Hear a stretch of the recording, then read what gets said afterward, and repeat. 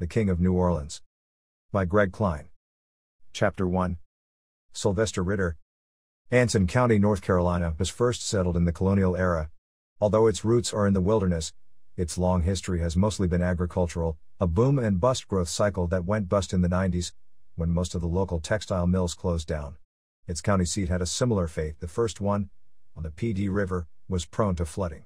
A second attempt, called Newtown, was located away from the river, and was renamed Wadesboro in 1787 in honor of local Revolutionary War Minuteman Colonel Thomas Wade, who died that year. For 3 days in 1865, the town played host to part of Sherman's army while it was on its march north. More recently, invaders came from Hollywood. The Color Purple was filmed in the county. Modern Wadesboro has about 5,000 residents, nearly 20% of the population of still rural Anson County. The town is less than an hour east of booming Charlotte, but it has experienced very little of the suburban growth of neighboring Union County. Its eastern neighbor, Rockingham, with its famous NASCAR track, has had more success, but it too is suffering these days as the motorsport pulls back from its southern roots and sends its races nationwide. Wadesboro has seen similar migration, as the cotton business has faded and the few mills that remain have been converted to make synthetic materials. Today our chief export is people, says Wadesboro town manager John Witherspoon.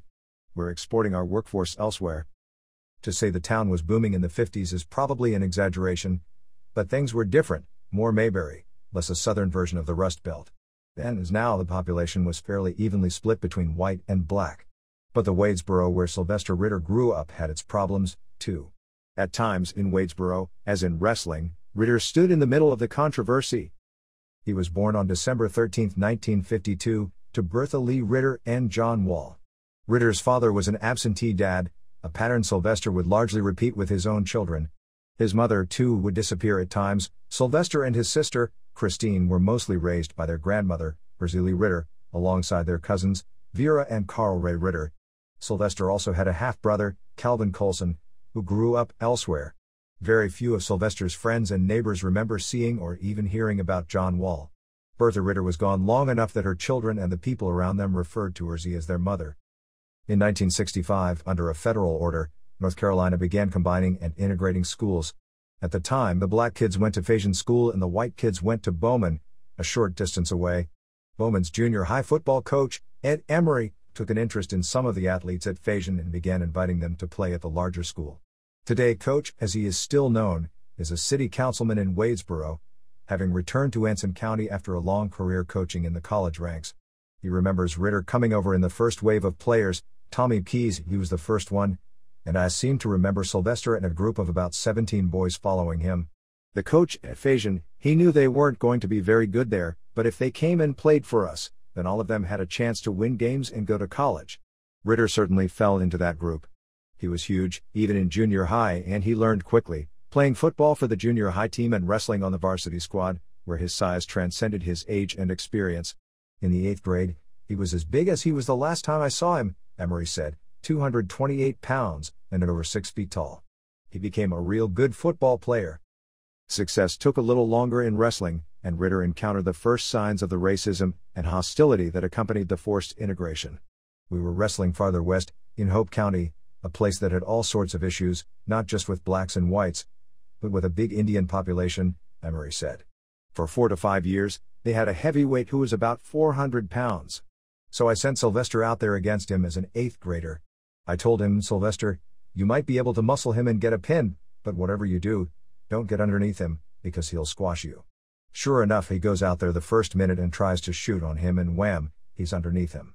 Then all of a sudden there's this loud scream and the heavyweight is jumping up screaming, that racial epithet bit me. Well, I thought there was going to be a brawl, the crowd all converging on the mat. So I ran out there and shoved Sylvester down with a forearm and knocked him away from the issue. I asked him, Sylvester, what do you think you're doing? He said he was about to smother me. I said, son, he won't smother you in 3 seconds. More serious was the development of a local KKK chapter in Anson County that was intent on preserving segregation. The local Grand Dragon, Roger Carpenter, had 2 sons at Bowman. Vernon Carpenter, sometimes known as Bird Dog, was in the same grade and on the same junior high team as Ritter. Vernon's older brother, Charles Fireball Carpenter, scary name and all, played sports, but was not as interested in them as he was in being a tormentor. The presence of black football players, and specifically the idea of white and black players sharing facilities, sent their father and his group into hysterics. The strong emotions threatened to turn into violence. One day, Carpenter led a group of 50 or so Klansmen to Emery's office. Roger Carpenter said to me, "These men would like to speak to you." I told him he was a father of one of my players, he could speak to me. Well, we worked it out so he could bring in a couple of young fellows with him into my office. He said, "We are worried you're violating my son's civil rights." I asked him, "You think what now?" He told me that his son's civil rights were being violated with the black and white locker room. I told him, "This here's football, it's not a democracy. It's a dictatorship and I'm the dictator." Carpenter and his men went away that day, but no one was happy with the incident or the outcome. "My wife, Virginia, thought we were going to get blown up," Emery said. She said, "Coach, I'm putting the babies in the car and I'm going back to Greenville. You're going to get blown up and we're not going to be here." My superintendent thought we were going to be firebombed. The Wadesboro story found its way into the press through the Raleigh News Observer. When Sports Illustrated picked up on the local news, it became a national phenomenon. Of course, this only inflamed emotions more, and worried everyone around the situation. Then it got worse, and Ritter was in the middle of it. Fireball would sneak into our lockers and steal Sylvester's shirt and put it in the white kids' lockers. Sylvester would get angry and would confront the kids, and he was the most intimidating guy for a 7th or 8th grader, said Emery. So I tried to get in the middle of it, and it came out that it was Fireball. I told him to go home and he was off the team. Well, his daddy came back and charged me a full head of steam. I just hit him before he could try anything, and then people broke it up after that. He was so angry he pulled Vernon off the team. Every day, poor Vernon would show up to practice and I'd say, "Vernon, did your dad say you could play?" He'd say no, so I'd make him run around the field all practice. My wife said, "Coach, you're crazy. I'm loading the kids into the van and going back to Greenville." Eventually, the situation became too inflamed even for Emery. He left Wadesboro for an assistant coaching spot at Wake Forest before becoming head coach at his alma mater, East Carolina University. Fireball Carpenter didn't have such a bright future. The Klansman's son is currently in the middle of a 40-year term for drug trafficking. Ritter continued to thrive in athletics, eventually lettering in football, wrestling, and track and field. Even early on, he liked professional wrestling. Richard Johnson grew up with Ritter, and preceded him at Fayetteville State University by a year. Sylvester, he didn't have a dad. He used to come over to my house and my dad loved wrestling, so we all used to watch it, said Johnson. We would watch every Saturday morning. The local group, Jim Crockett Sr.'s Mid-Atlantic Wrestling, was enjoying one of its best runs. Johnson said some of their favorites were Johnny Valentine, George Becker, Haystacks Calhoun, and the Great Bolo. According to Frank Richardson, the head track coach and assistant football coach at Bowman at the time, Ritter was good at everything. I don't recall him on the junior varsity, said Richardson. He went straight from 8th grade to the varsity. Even in 9th and 10th grade, you could tell he was extremely ambitious, extremely competitive. Richardson remembers Ritter being well-liked, as well. He was precocious. What I mean by that is as a child, his size understated his age. But he was very well-liked, very congenial. The teachers tended to like him, and he was very respectful of his teachers. He carried himself very well. He was his own ambassador. As a junior and senior, he was always in and out of my house, Richardson said. My kids were younger than him, but I trusted him with my kids. That's a mark of how much I liked him. One day my son, Frank Jr., had to walk to school, and he was having trouble crossing the highway. He was scared of crossing the highway. Well, Sylvester, he must have gotten himself a car his senior year, because all of a sudden here comes Sylvester in this car. He sees Frank Jr. on the side of the road upset, and he pulled over, put him in the car, and gave him a lift to school.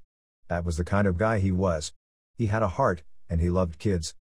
It was a trait that would serve him well in wrestling.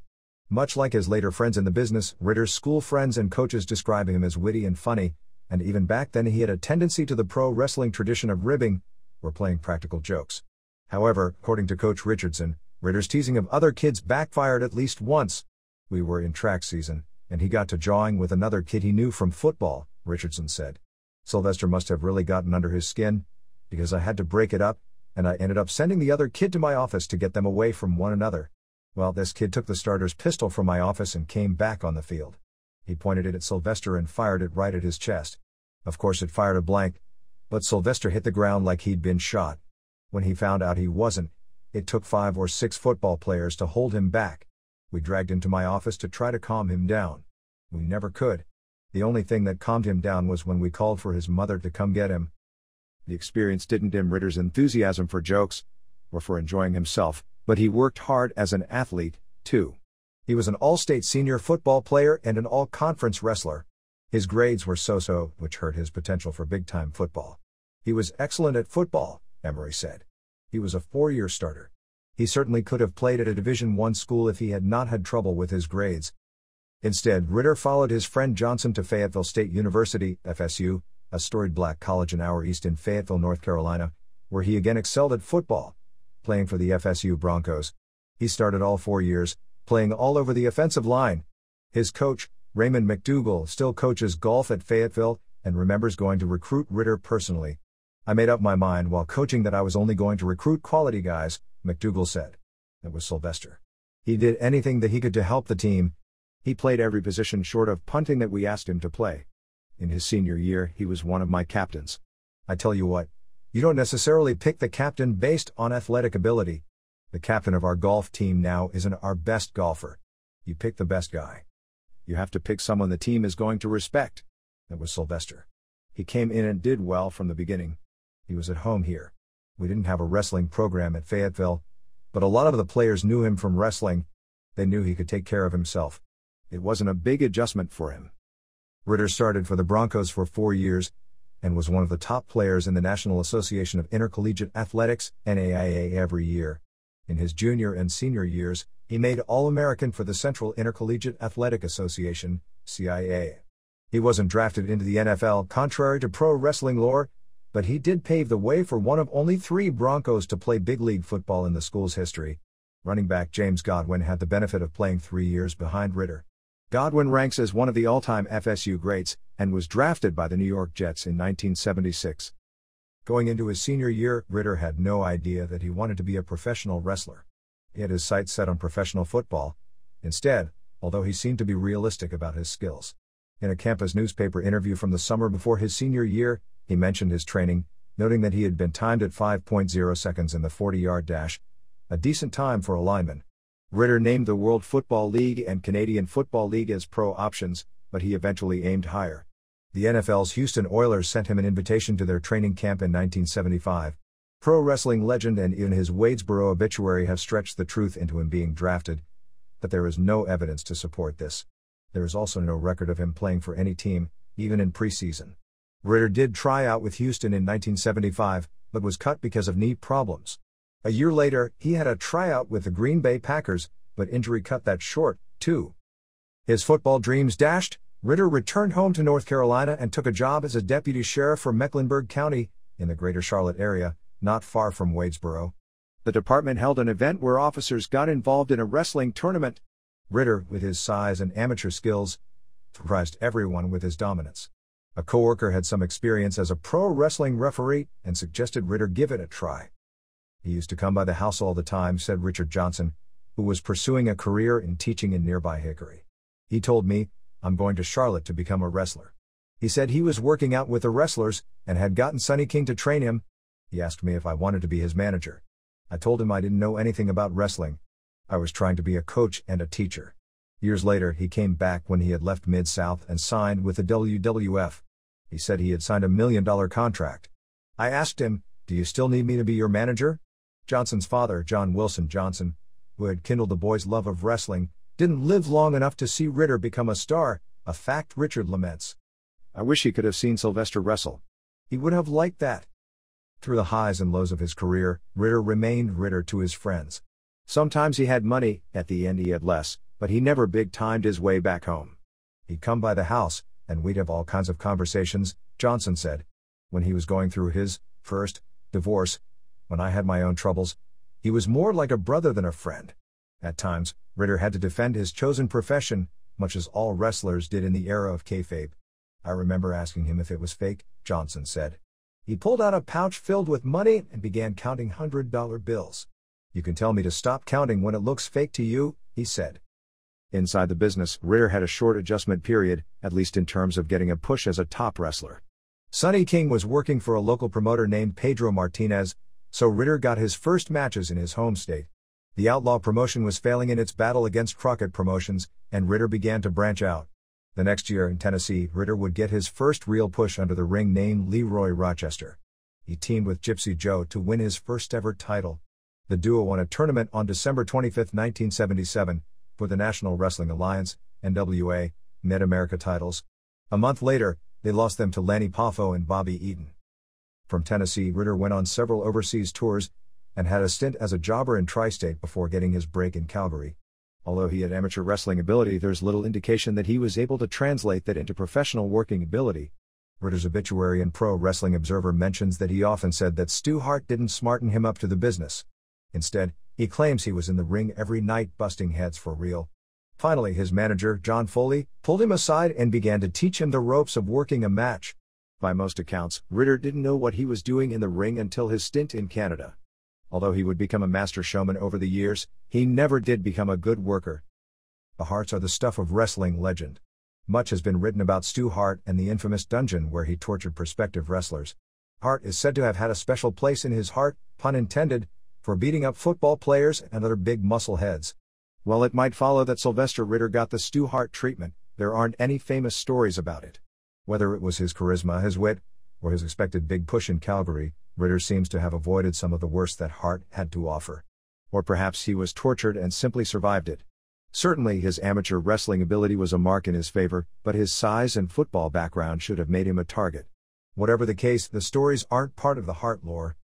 Repackaged as Big Daddy and given a borderline racist gimmick as a black man with a taste for white women, Ritter got a huge push in Calgary. On December 1, 1978, he won his first singles belt, beating Lola Lana for the Calgary Stampede version of the North American title. For much of the next year, Ritter was in the mix at the top of the Calgary circuit, married to Jake Roberts. That is to say, he and Roberts were programmed together, first as a tag team and then as rivals when Roberts turned babyface on Ritter. Often they were mixed in with the Dynamite Kid and Bret Hart, who were also showing great promise in their early careers. According to Bruce Hart, the Calgary crew liked Ritter immediately. They joked about his inexperience, but they saw in him a genuine ability to make money. He also filled a spot. Hart's previous attempt to create a black heel had ended in failure when Kasavubu had walked out on the promotion. In the spring of 1979, Ritter lost the North American title to Roberts, only to win it back a month later. During this feud, they had what is now billed as the first ladder match. This match is one of the few from the era that is preserved and available for viewing. In fact, it's part of World Wrestling Entertainment's The Ladder Matches DVD. The Roberts-Ritter affair is what might be called an old-school ladder match, that is, the type of match that existed prior to the reinvention of the genre by Shawn Michaels, Bret Hart, and Scott Hall, among others, in the 90s. The Calgary ladder match is the only one on the DVD from either the 70s or the 80s. It is also billed as the first ladder match ever, although the claim is almost impossible to prove. Like most ladder matches of the era, it's not a high-spot classic. It may not even hold up for today's viewers, because there are so few big bumps or innovative moves. Instead, the wrestlers tentatively climb the ladder in an attempt to grab the title and win the championship, only to be gingerly and repeatedly pulled back down. It isn't that the match, in context, would have been a poor draw or a disappointment, but simply that it pales in comparison to the daredevil standards set by modern ladder matches. In any event, Ritter won and retained his title, oddly enough, by ducking a punch from Roberts while Roberts was outside the ring on the apron. After he missed, Roberts sold it as if he had been hit with a foreign object. Perhaps that was the intended finish, and fell to the concrete, even though Ritter never touched him. Ritter then climbed the ladder, retrieved the belt, and won the match. Not long after the encounter, both Roberts and Ritter left for Louisiana. Ritter dropped the North American title to Larry Lane on August 11, 1979 in Edmonton. But both men were on to the greener, and no doubt in late summer, hotter, pastures of the newly formed Mid-South Wrestling. For Roberts, despite, or perhaps because of, his father's involvement, the new territory would be just a whistle stop. He would work there multiple times in his career, but he earned his greatest successes elsewhere.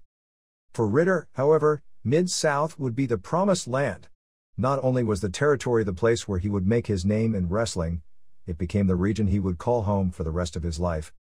The Deep South wasn't the first place you would expect a black wrestler to become a superstar, but it had the right demographics to surprise the wrestling world. And it did just that when Sylvester Ritter became the Junkyard Dog, and the Junkyard Dog became a superhero to the people of New Orleans and the region. The only people who weren't surprised were in the front office of Mid-South Wrestling. Starting with the owner and continuing through his chief lieutenants, they were unusual characters, even by wrestling standards. They weren't interested in making history, and they certainly weren't interested in fighting civil rights battles, but they did so, nonetheless. Some might call them rebels, or visionaries, or perhaps just good businessmen, but in a wrestling context they were very close to being outlaws. As it turns out, they were exactly the type of men necessary to turn Sylvester Ritter into the Junkyard Dog, and the Junkyard Dog into a legend.